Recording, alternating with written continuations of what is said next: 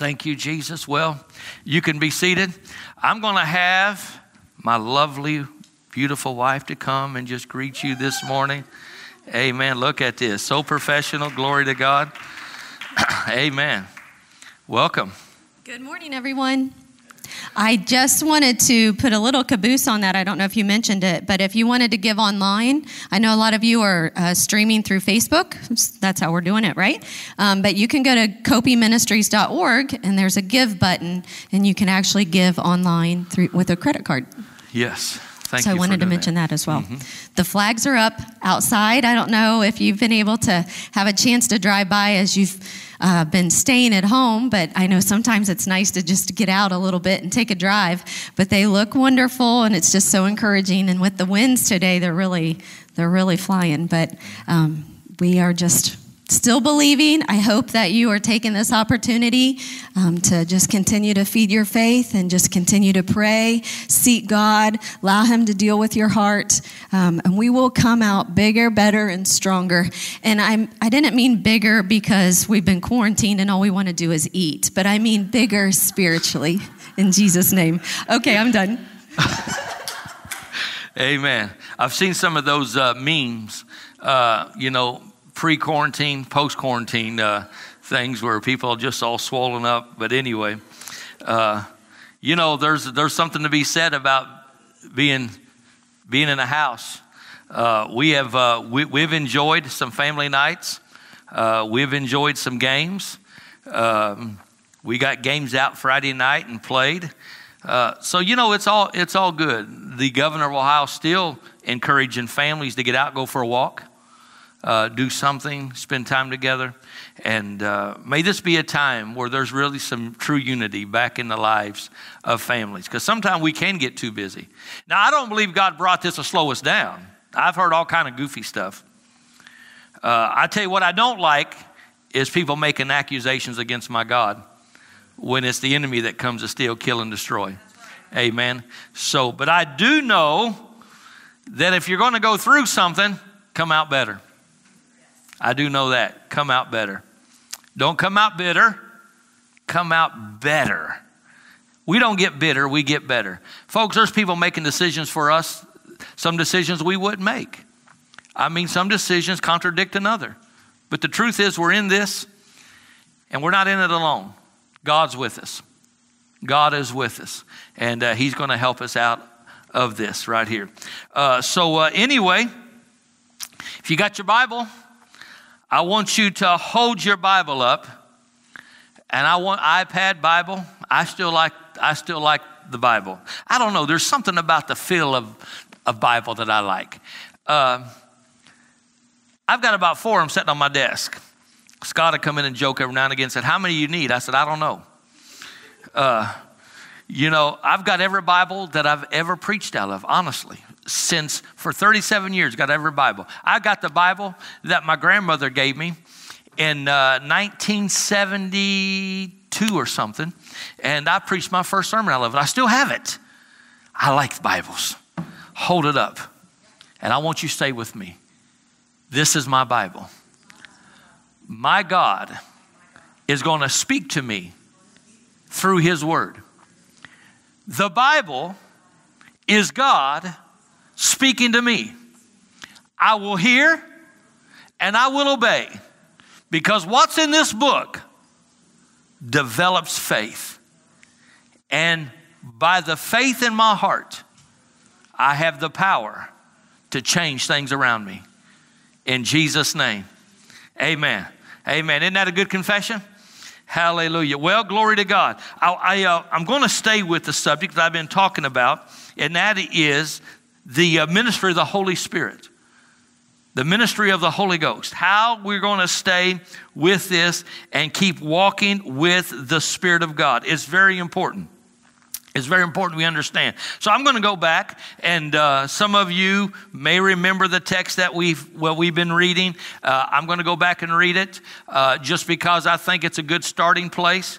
I used to think that if you read the same text over and over, that people would think that you don't have anything else to say. But then I realized that some of the men that I've followed that's been dear to my heart will read the same text for week and week, but that's not their whole message. So I want you to go back with me to John's Gospel, chapter 16.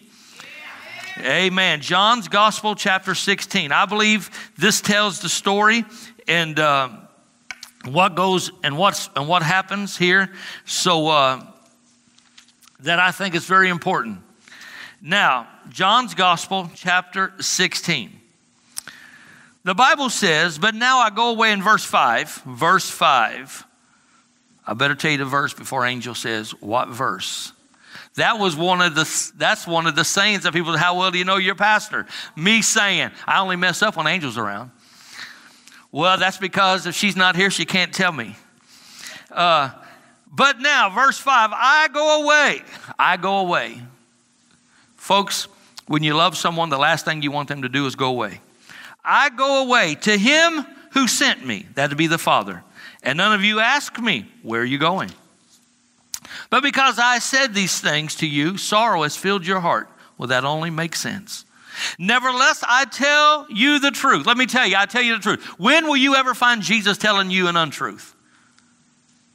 I'm thinking, Lord, you didn't even have to put that in the Bible, because if it's there, especially in red letter editions, we know you're telling us the truth because you said it. But I'm glad you went ahead and reemphasized who you are. You're the Spirit of truth. Nevertheless, I tell you the truth. It is to your advantage. Say with me right now, it's to my advantage. Now, I want you to know they couldn't understand this with the state of mind they were in, but he said it's going to be to your advantage that I go away. For if I do not go away, the helper will not come to you. But if I depart, I will send him to you. And when he has come, he will convict the world of sin and of righteousness and of judgment. Of sin, because they do not believe in me. Of righteousness, because I go to my Father and you see me no more. Of judgment, because the ruler of this world is judge. I still have many things to say to you, but you cannot bear them, understand, or get them now.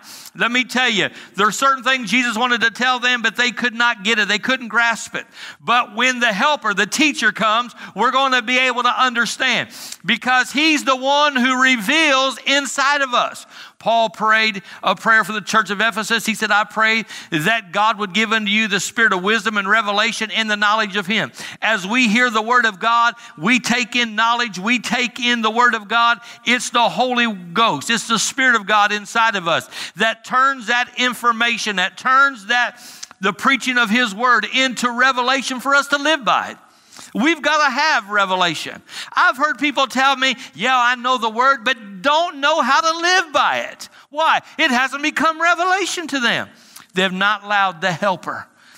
They've not allowed the revealer, the revelator inside of them to lead them and to guide them. I really believe in my heart when the Bible says, whatever you ask, the Father, it shall be done unto you. I really believe that's true. But when you talk to most people, they don't find it to be a reality. The Bible says, if you abide in me, Jesus said, if you abide in me and my words abide in you, the word abide means to take up residence. If you take up residence in me and allow my word to take up residence in you, then you can ask what you will. How can you tell when that word's resident inside of you? Because that's what comes out of you. See, whenever you're squeezed, what's in you comes out. There's no way to change that. You can say whatever you want to say, but what's in you is what comes out of you. That's just truth. We can talk all we want to talk, but what's in you when pressure hits is what comes out of your mouth. I'm listening to people that is faith, word of faith people. Not just word of faith preachers online, but word of faith people that will speak one thing out of their mouth. But when pressure hits, I watch them do different. Why? I don't know why. I can't give you all the reasons, but I can give you some suggestions. They don't allow the Spirit of God, the teacher inside of them, to take the information they have gained and turn it into revelation. You've got to practice the Word of God. You've got to practice it. You've got to practice it. You've got to practice the presence of God. The more you practice it, the more you get it. I still have many things to say to you in verse 12, but you cannot bear them, get them. However, or howbeit, the King James says, when he, not it, when he, the person of the Holy Ghost, when he, I like it. You know, a lot of, Brother Hagin was very emphatic about this when I was in my first year of Rhema 30-some years ago. He said, quit calling the Holy Ghost an it. It's not an it, it's a he. It's God the Father, God the Son, God the Holy Spirit. When he, the Spirit of truth has come, he, I like that. Just make it, you gotta know he's real. He will guide you into all truth. For he, man, when I read this word he just keeps getting bigger and bigger in me. For he will not speak, for he will speak. I lost my, here, let me start over again. However, when he, the Spirit of truth has come, I like to say it again, he will guide you in all truth. For he, there's he again, will not speak on his own authority, but whatever he hears, he will speak. And he will tell you things to come. Wow, there's a lot of he's in there, isn't it? I'm telling you what, this is all about him. He will do it. Let me tell you, he dwells in you. I don't know if he dwells in me, Pastor. I don't sense him. Are you born again? Well, I hope so. Well, you can know so. If you're born again, he, the Holy Spirit of God, dwells in you. As I mentioned last service, he's in me. He is in me. I'm filled with him. I talked about the day that I'll just retell it. You know, I used to hear people talking about wall-to-wall carpet. You know, we got wall-to-wall carpet in our house. Well, nowadays, if you get carpet, it is wall-to-wall. But back then, you know, they didn't. It was just more area type rug. But I kept meditating on that. He is in me, top to bottom, side to side. And I yelled out one day, he's in me. I got wall-to-wall Holy Ghost in me. There's no room for anything else. Pastor, do you believe you can have the Holy Ghost and have an evil spirit? Not in my spirit, because the Holy Ghost takes up all the space. There's no space for an evil spirit. And if I stay hold of him, I'm going to stay full of him. As Pastor Barkley says, you got to know you're God-possessed. You got to be God-possessed. And you know that by allowing him, the Holy Spirit, to live in you. He will glorify me, verse 14, for he will take of what is mine and declare them or show them to you. God wants to declare and show things to you. He wants to do that. Now you got to understand he is inside of you. Let me read some verses. Proverbs 20:27. Proverbs 20:27. The spirit of man is the lamp. The King James says the candle of the Lord. The spirit of man is the lamp of the Lord, searching all the inward depths of the heart, or the inward parts of the belly. The spirit of man is the candle of the Lord. So the Holy Spirit's in us. He's the one who reveals, to shine the light inside of us. Romans 8:14 and 16. The Spirit himself bears witness with our spirit. Now, you are a spirit being. God created Adam as a spirit being, and Adam was the righteousness of God, in the image of God. And before Eve and Adam fell and separated themselves from God, there was no sin, no death in him. But sin separated, and Adam, being a spirit alive unto God, his spirit died. Just like God said, the day you eat this fruit, you shall surely die. He didn't die physically. They lived on for hundreds of years, had children, grandchildren, lived on for hundreds of years, but he died on the inside. But Jesus Christ came to bring life back on the inside. And so you are eternal. You are an eternal being. Your spirit is eternal. Your spirit is eternal. And when you got born again, the life of God came to dwell inside of you. And it says God's Spirit, his Spirit, bears witness with our spirit that we are the children of God. I know I'm born again because his Spirit bears witness with my spirit. I told this story not long ago. On a Sunday morning here, something happened, and I called a few people into the office, and it's like, this thing really frustrated me. And my Bible's laying there, and I said, this will never happen again. And so when I got done, Angel and I and the family went down to the Pizza Hut for lunch after church. And my heart was so smitten. Not that I dealt with the issue. It's just I dealt with it out of frustration. And I couldn't even eat lunch. We ordered, and I was so bothered in my spirit. Not because I didn't have the right to do it. It's just because you have the right to do it. It's how you do it that brings life. And I went out to the car, and I remember walking out to the car. And I said this out loud, Ken Harbaum, you are a born-again man. Why? Because the Spirit of God deals with my spirit. The Spirit of God continuously checks my spirit and what's right.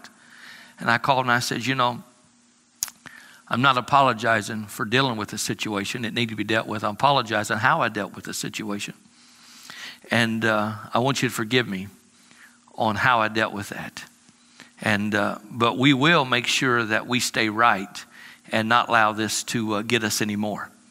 But the Holy Spirit bears witness with our spirit that we are the children of God.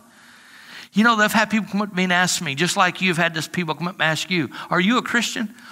Well, why would you ask? Because the Spirit of God in me bared witness with your spirit. We know what goes on. It's called discerning this. We have the right to discern this. Now, don't get it mixed up with the gift of discerning the Spirit. That's totally different. This discernment is just simply being led, that we're going to talk about even more. The ways that God leads us. Right now, folks, you've got to know how God will lead you. A lot of people don't understand that. I've preached, I don't even know how many churches I've preached in. When you preach over 300 services a year at one time, you're in a lot of different places. But I've had pastors tell me, Ken, when you come in, I watch you flow in the Spirit. And how did you get that sensitive? Well, I didn't calculate how I got there. I just knew for years, I would walk and I'd lay my hands here. The spirit of man is the candle of the Lord, searching all the inward parts of the belly. I don't know. There's something about me putting my hand here. I would say I'm anointed for revelation. The Spirit of the Lord bears witness with my spirit. I'm sensitive to the Holy Ghost. I'm sensitive to the Holy Spirit. I don't hear the other spirits. The sheep knows the voice of the shepherd. I listen to his voice. I'm sensitive to his voice. I'm not going to be deceived by an outside voice. I'm not going to be deceived by a common voice. I only hear his voice. He dwells inside of me. I'm not waiting for something to come on the outside. I listen on the inside. And I did that for so long. And I say, you can do that. And I don't know how many pastors that I was with that says, I'm not even confident I hear from God on a weekly basis. Folks, if people in the pulpit are not confident, what are the people doing?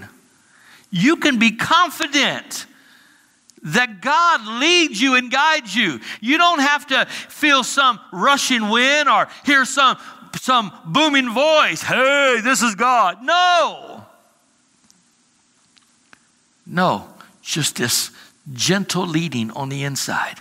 I call it being led by peace. If you can't be led by peace, that is the number one way God leads us, by peace. When I was in Rhema the first year, was three of us in one house, and I loved to pray. I got into prayer school, Brother Hagin's prayer school, and I prayed, man. I prayed. I'd pray sometimes all night long. I'd get up.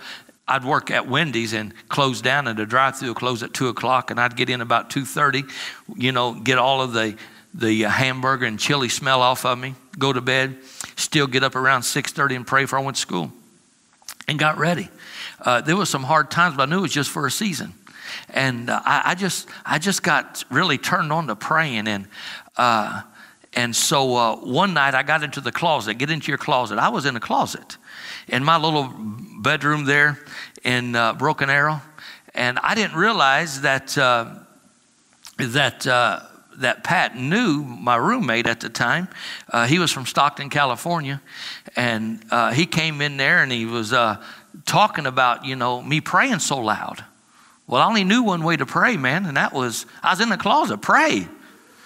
And he got a chair. His bedroom was next to mine, and the vent was up on top. And he got a chair and yelled up in that vent, Ken, this is God. I'm not deaf. When he first did it, I jumped. No, God's not deaf, but as the old timer said, he's not nervous either. Loud stuff don't make him nervous. But the truth is, I knew the difference between the voice of God and the voice of Pat. I knew the difference. You've got to know the difference between the voice of God and the deceiving spirit. And that's what's going to keep us from being deceived in these last days, by following the leadership of the Holy Ghost. You have got to follow the leadership of the Holy Ghost here. Now, the Spirit himself bears witness with our spirit that we are the children of God. And if children, then heirs. Heirs of God, and joint heirs with Christ. How we're joined one with him. If indeed we suffer with him, that we may also be glorified together with him. So God wants us to be led, and allow the Spirit of God to guide us on the inside. Folks, with everything that's going on around us, I want to mention these things again. We must understand, with all the terror, that's fear, terrorism. See, all this disease, it's like a terrorist. I mean, it creates fear in people. Where do you go? What are you going to do? How are you going to do it? Terrorism, terrorist. We can't leave anything to this world's chance. We can't. We must know where we are in him, and we must know our place in him. Quit trying to live natural in this world. Live supernatural. I dealt with we had a conference call some weeks back with all the people ordained and attached to Covenant of Peace. And people were on this Zoom call overseas, in the United States at the same time. And I was talking about this heavenly environment. See, the Bible says that when we got born again, the Holy Ghost came to dwell within us. But through the work of Christ, he caused us to be seated with him in heavenly places. So you are in Christ, and Christ dwells in you. That's what makes us one. You're in Christ, and Christ is in you. That means, this thing has become so one. But it says, and you've been made to sit with him in heavenly places in Christ. So I had to get myself to believe that I was actually in him. The Bible says in Ephesians that he gathered together from all in heaven and earth, gathered together, all of us in him. One time when I would read, we're seated with him in heavenly places in Christ, I could see the throne of God. I could see, what Jesus would be like sitting at the right hand of the Father. But it looked like, if you look down the line, there'd be millions and millions and millions of chairs. And I saw myself all the way down at the end. The further you get down there, the smaller it gets. I saw myself all the way down at the end, because I could not grasp the reality of who I was and where I was placed. And I remember the day that it just came alive in me. That when Christ sat down, he took all of us and put us in his bosom. And he sat down at the right hand of God. There's not another chair there. We're all in him. And people say, oh, Pastor, I can't hear God. You should be able to. You're in him. You're right next to him. Even if he whispers, you can hear a whisper somebody that's right next to you. You got to understand, your true environment is in him. Your true position is in heavenly places. The last time I checked, there's no coronavirus in heaven. There's no COVID-19 running around heaven. The last time I checked, there's no AIDS, there's no cancer, there's no diabetes, there's no heart problems, there's no liver problems, there's no mental problems, nothing. Heaven is heaven. And if that's where we are at, then I would say, well, if I'm in heaven and none of these diseases in heaven, then I'm going to walk as if I'm free from it here. Oh, Pastor, that's a whole lot to juggle. Well, you better start juggling, my brother and sister. Because I'm telling you, the reality is God placed you in Christ Jesus in heavenly places. None of these things are there. And now just because we live in this natural world with all these diseases, you've got to know that he will shield you. That I'm still in him. I'm not walking with him, I'm in him. I'm in him. I have walked for hours and made myself believing on purpose. I'd put my hand out. There's times Angel and I would walk together with our hands out. We held hands and we'd walk across our little living room, walking back and forth, praying together. I'd walk and I'd say, walking with God, hand in hand. I'm walking with God. I'm doing His plan, hearing His voice, keeping His command.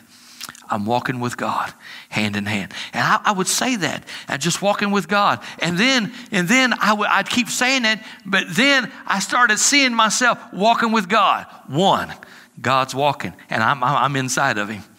I'm inside of Him. I don't see Him out here anymore. I'm inside of Him. God's walking, I'm inside of Him. God's walking, enemies firing at the Lord, firing at me, but He is my breastplate of righteousness. He is my shield of faith. He shields me. Folks, when you are in Him, that's why I want to teach people who they are in Christ. When you are in Him, you are shielded. Shielded. That don't mean weapons won't come, but you're shielded. If I'm in Christ Jesus in heavenly places, that's my environment. Now I'm going to live here. But now I can't have that spiritual understanding and then walk here like I have a different reality. The only example I've ever used, a few years ago, we were at Disney, and all of us went to Animal Kingdom and got on that safari vehicle.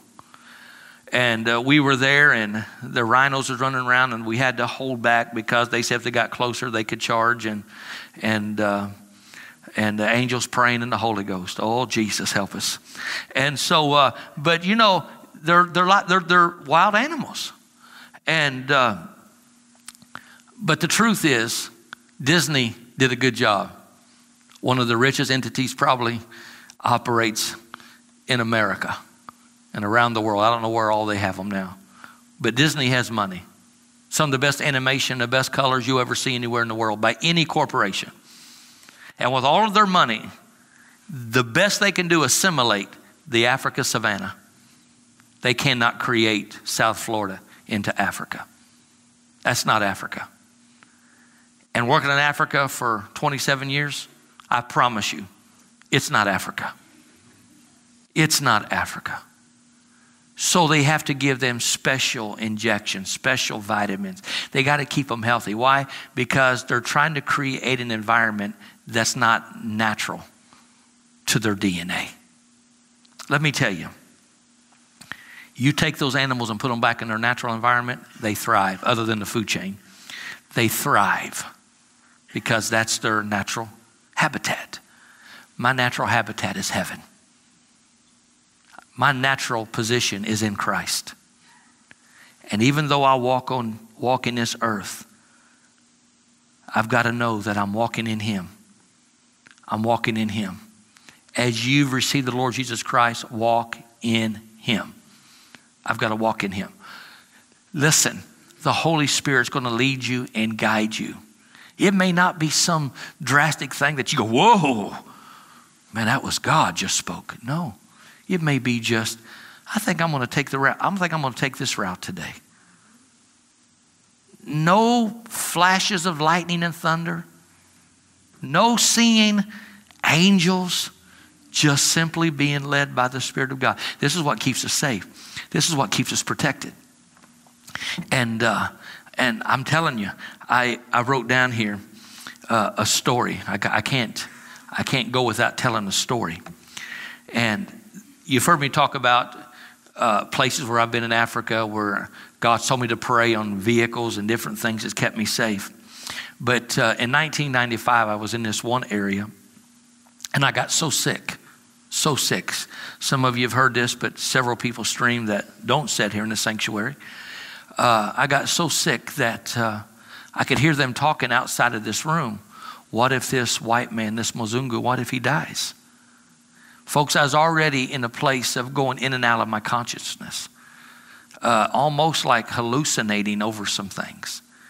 And the truth was, I had to fight the thought, what if I don't live? What if I don't live? What if I don't live? What's going to happen back home? What's going to happen to my family? What if I don't live? And someone, not something, the Holy Ghost rose up inside of me.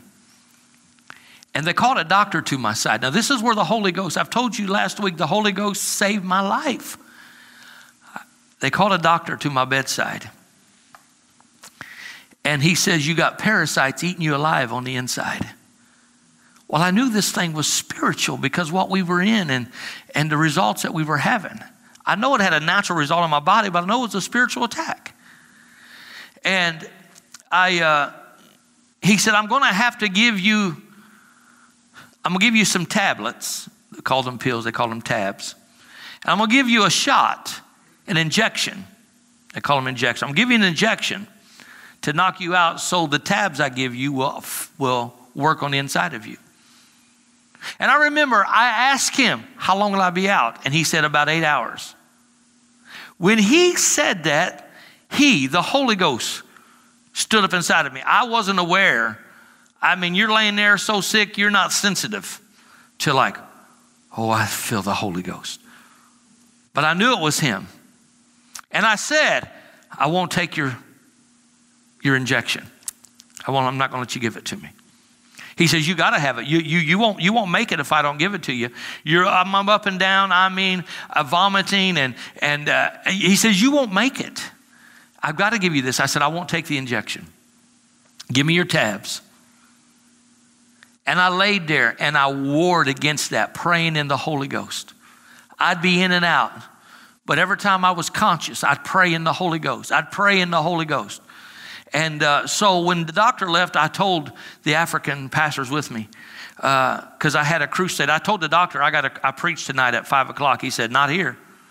You won't preach here. So I told him, at 5 o'clock, you come and get me out of this bed and you help me. And I went to the crusade ground. And I waited and waited. I mean, miserable. And they sang and sang and sang. And I'm thinking, just quit singing. Just shut up. No more dancing, please, God.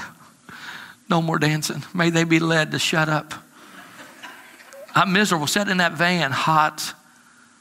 And then he introduced me, all the way from America, God's man of faith and power. And I'm thinking, oh my God.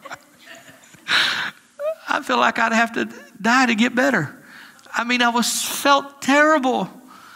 And as soon as I got the top step of that little platform, the power of God hit my body. I preached. People got born again. People got healed. As soon as I walked off that platform, that thing hit me again. And I'll never forget sitting by that window. I'm asking for them to get me a Coca-Cola or something to put inside of me. And they were out there, you know, a man was manifesting demons, and there were some deacons there at the local church trying to cast him out. They'd hold him down, and the man would get up and run, and they'd say, come out! And he'd get up and run, and I yelled out the window and said, leave him alone! He wants to keep the demon! I was so ready to get out of there. The man didn't want to be delivered. I said, leave him alone! The man wants to keep the demon. But anyway, I got back. And I mean, as soon as I got in there, up out of me, I didn't have much in me left. But the next morning I woke up. Every symptom gone. I was so weak, like they had no more strength in me, but every symptom was gone. And later the Spirit of God said, if you would have taken that shot, you wouldn't have been able to war this in the Spirit. And I'm thankful, even through that situation, not feeling a great anointing, not seeing lightning and flashes and hearing booming voices, God protected me. He on the inside of me. Now I'm telling you, there's a lot of things I've gone through, but I'll never want to go through that again. That was one of the worst situations I ever walked through. Felt alone. But He, the Comforter, the one called alongside to help, He never left me. He never forsook me during that time. Led me through all of this. Led me through all of this. You must realize that though this outward man perishes, 2 Corinthians 4:16 says the inward man is renewed day by day. Now there's three ways that God leads us. He leads us by just an inward intuition, what I call by peace, an inward voice, and then there's just the voice of the Spirit, where the Spirit of God actually speaks. And we'll eventually get to that. But I want to talk, we won't get it all done now. And I made you stay on this even tonight. I don't know how the communion service is going to go. My heart's open to whatever God has. But how you've got to become more spirit conscious. So before I close today, I want you to understand the Bible says, do not be conformed, Romans 12:1. Do not be conformed to this world, but be transformed by the renewing of your mind. Sometimes we become so natural conscious, we no longer become spirit conscious. You've got to become more conscious and more aware of the Holy Ghost on the inside of you.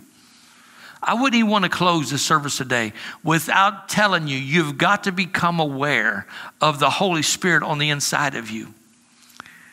Sometimes it takes a long time for people to tap into the Holy Ghost on the inside. But you've got to become more spiritual conscious than you are natural conscious.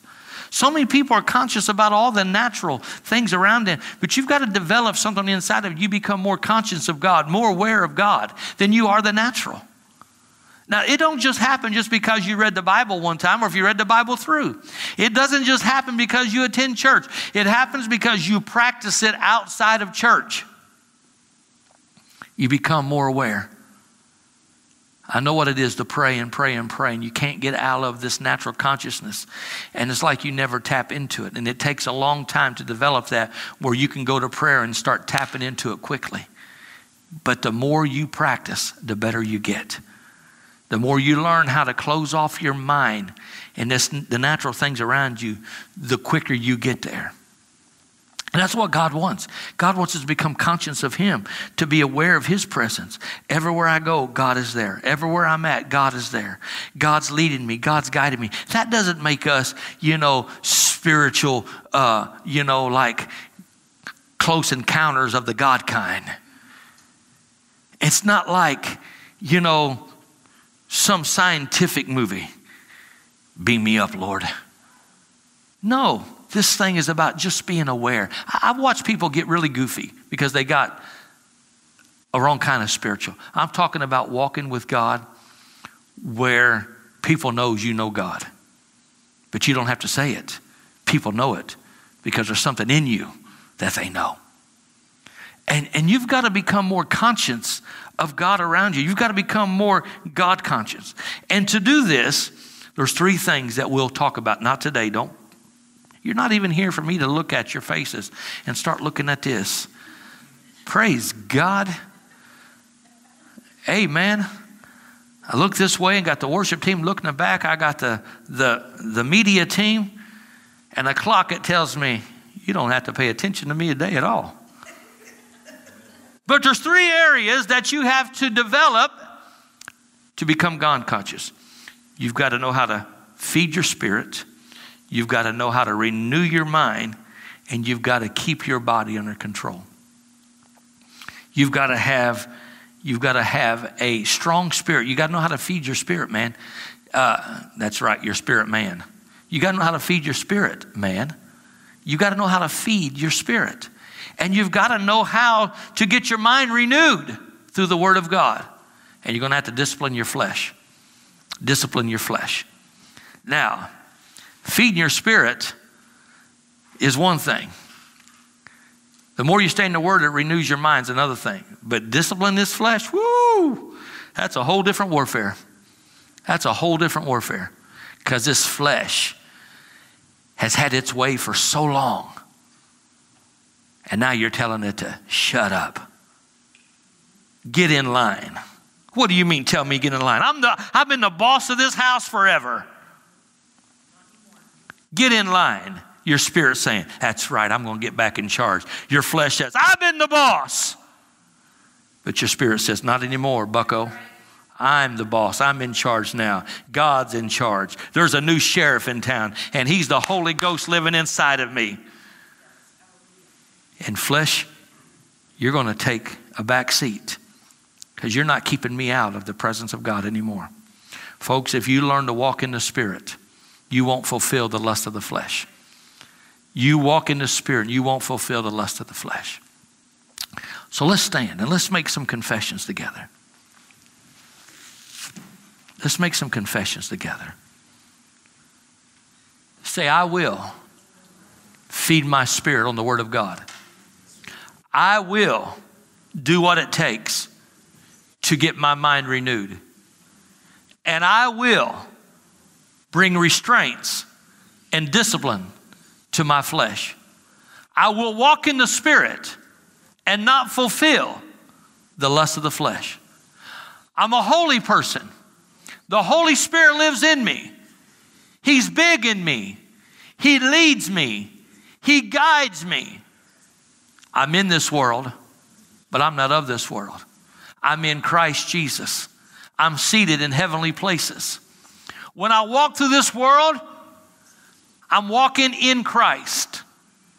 No sickness, no plague, no disaster, no destruction, no disease comes near me. When I walk in this world, the angels of God are before me, and they are around me. They bear me up, lest I fall. They take charge. They do what they're created to do.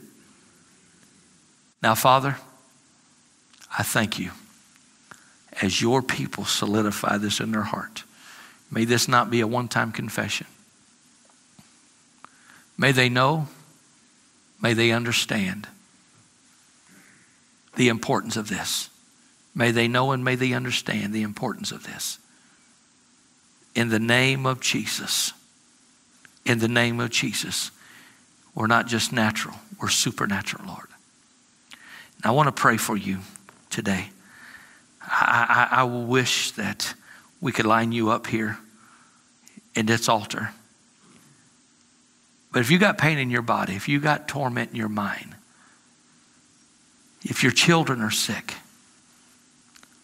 I want you to lay a hand upon your children. But if you're sick, I want you to lay one hand where you're having pain. If it's in your body, if you're having headaches, migraine headaches, whatever it is. If your back is hurting, have one of your family members to lay their hands on your back. Lay one hand on the part that's being tormented, afflicted. Lift the other hand towards God. And I'm going to pray for you right now. In the name of Jesus, I call heaven to your house. The anointing of God, the power of God, the victory of God. Father, I thank you that your miracles are still for your people. Healing is still for your people. I thank you that the devil is bound. Every spirit of affliction is bound. We curse it in the name of Jesus. We curse all sickness and disease. We curse all sickness and disease. All sickness and disease. Father, I decree and I call your people healed and whole in the name of Jesus. In the name of Jesus. Amen. But listen to me. God's made you the head and not the tail. He's made you above and not beneath. He's made you the victor. You're not the victim. Amen. Walk in him and allow him to lead you and guide you. And I'll believe with you, and I agree with you, that the best days you've ever had are before you right now. We love you. We declared the blessing of God on you. May God continually encompass you with his favor. Everywhere you go, everything you do. I say in the name of Jesus, you are favored of our God. Amen. Amen.